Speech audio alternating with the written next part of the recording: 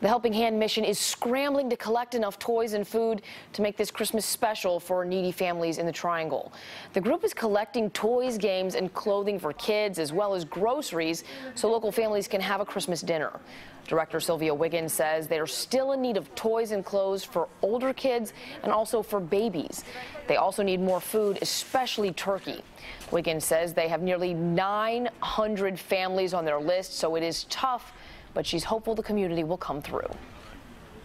Every car that pull up, every person that I talk to with a pledge of toys, every little bicycle somebody drop off, it's explosive to me because it makes me feel better. And tomorrow, when the kids all lined up, just the fact that they'll have some gifts and something to show that people care, it's just a true meaning of Christmas. And our community is so generous. I'm certain she's going to reach her goal. Donations will be accepted until 2 o'clock Christmas Eve.